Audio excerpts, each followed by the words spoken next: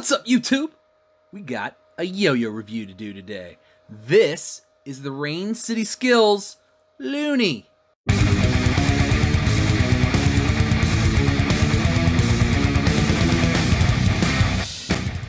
So, Loonie, what's a Loonie? A Loonie is like Canadian, it's a Canadian coin? I don't know, I'm not Canadian. But this is a lovely, tiny little brass yo-yo. Super pocket friendly from my good friends over at Rain City Skills up in the Great White North. Canada's not up, but they're in the Great White North of Canada. This is the first teeny tiny yo-yo that I've known to come out since, what was the last Yo-Yo Factory one? The Heist? This one's made of brass. So just to give you an idea of how tiny this bad boy is, here it is next to what is this, the hashtag? The tiny one that Yo-Yo Freaks did. Yeah, it is super tiny comparatively. Look at that. So tiny. It's about, do I have any coins? No, but I have a ring. It's about the size, it's a little bigger than a wedding ring in diameter. Let's get into the specs, shall we? So the width of this yo-yo is 26 millimeters, which is tiny.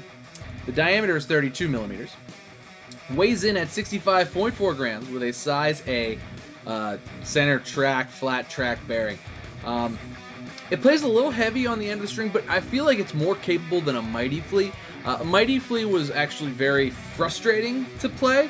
I still think it's kind of frustrating to play. I'd say this plays somewhere on point with the Heist. It's a great tiny little yo-yo to throw in your pocket, and it comes in only at $36.99 for tiny yo-yos made of things that aren't aluminum. This is made of brass, like I said. That's actually a pretty good deal. I want to say the Mighty Flea was like $65 or something back in the day. Like, so tiny yo-yos made of steel or brass or whatever generally aren't this cheap. So if a tiny yo-yo is like tickling your fancy and you're like, I don't know, this is probably a good place to start, because usually tiny yo-yos are more expensive than this, and this one's actually pretty capable as far as all of that is concerned. So other than that, let's take a look at it here. So it is sort of just like an unpolished brass. I believe mine is sort of a prototype version of it. The Lego hub does, the Legos don't fit on mine, but the actual version that you go buy, that one will, the Legos will fit. So Lego hub will work on the actual version, doesn't fit on this one, which is actually pretty cool because you can put those like finger spin ones on there and they fit in perfectly, and then you can actually finger spin this bad boy, according to Jeremy. So that's pretty cool. You could probably almost, my thumb's probably too big, but you could probably pinky grind. If you had like a really skinny thumb, there's kind of a thumb grind lip in there as well. So kind of a cool design. Let's go ahead and throw it around a little bit. I'll show you guys what this thing can do. Alright guys, we're back with the Loonie. First thing you notice is that it is a capable little yo-yo. It's kind of hard to hit on the string because, of course, it is. It's tiny, but it's not. It's less frustrating than the Mighty Flea was, in my opinion. I probably have this string too long, my chair too close. So you're gonna want to shorten your string a little bit. You're going to want to use a thinner string too, but you don't have to use like Mighty Flea string, which is nice. I believe this takes normal size response pads too, but I'll show you guys when we open it what that looks like. But as far as the playability is concerned,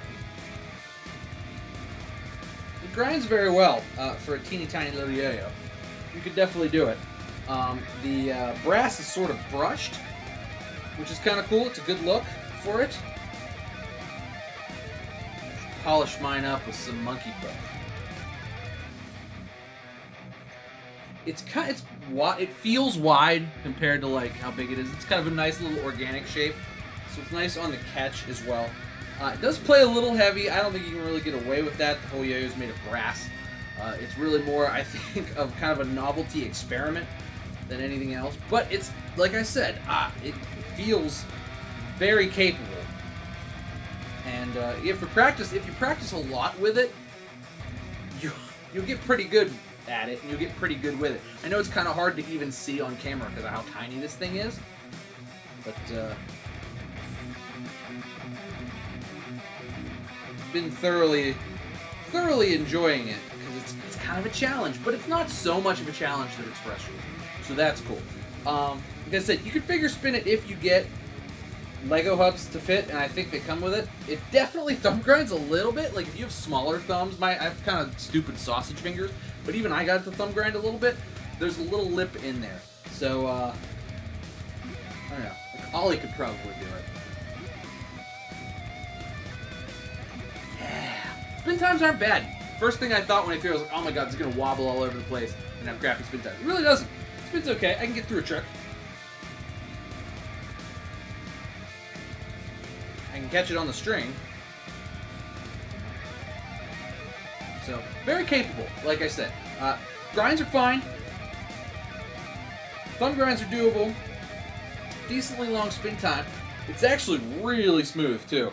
For a tiny little yo-yo made of brass, this baby is like almost butter smooth. Like, it's really good. For like a raw yo-yo, that's about as smooth as raw yo-yos get.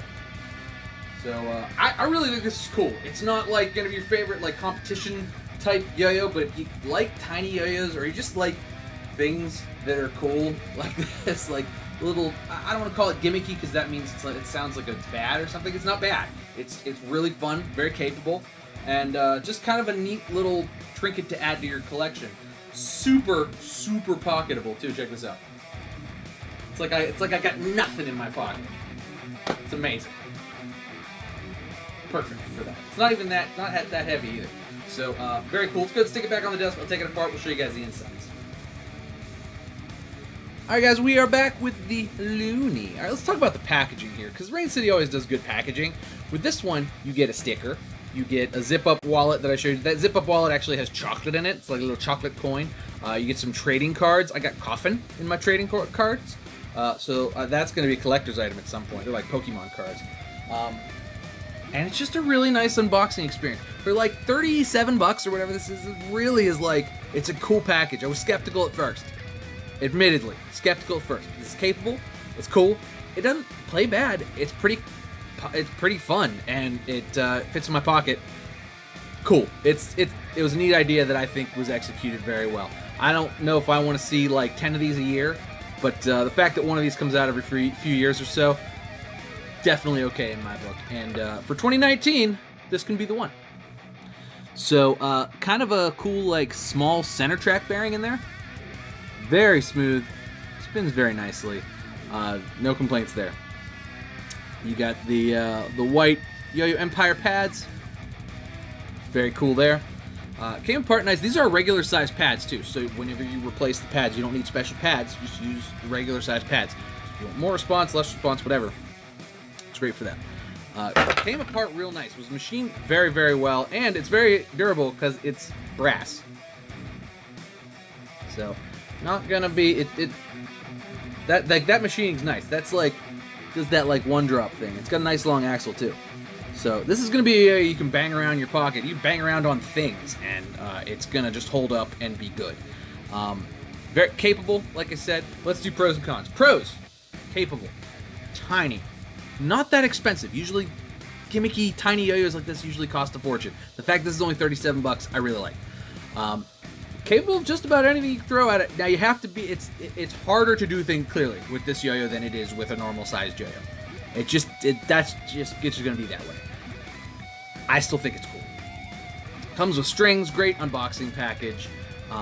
Cons, you know, I kind of would have preferred a blasted anodized version. I don't really like the way raw metal feels on a yo-yo, but that's really more personal preference. It looks cool, and I feel like if I buff it up, it's gonna look real cool. Or because it's solid brass, it'll patina. That's cool too.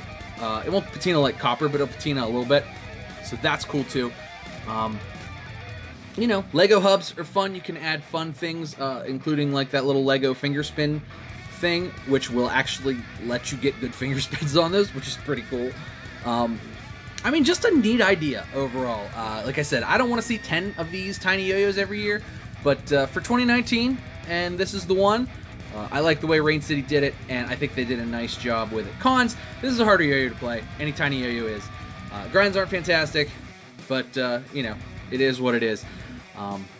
yeah, other than that, there's really no cons. I mean, it's a good price. If a tiny yo-yo is kind of a thing that you might be interested in, this is probably the most affordable and most capable one I've ever tried. You know, you'll spend twice this, or almost twice this, getting one that's kind of meh, that's been out for a few years. But this one's pretty solid, and it's brass. Look how good it looks. I'm just looking at it. It's kind of taking my eye as it shines in the video playback. But anyway, check it out. There's links down in the description. Shout out to Jeremy for this lovely little thing here. Check him out on RainCitySkills.com. If it's something you might be into, this is a cool thing. Check it out. Thanks for watching, guys. Please make sure you like and subscribe. Cheers to you. I'll see you next time.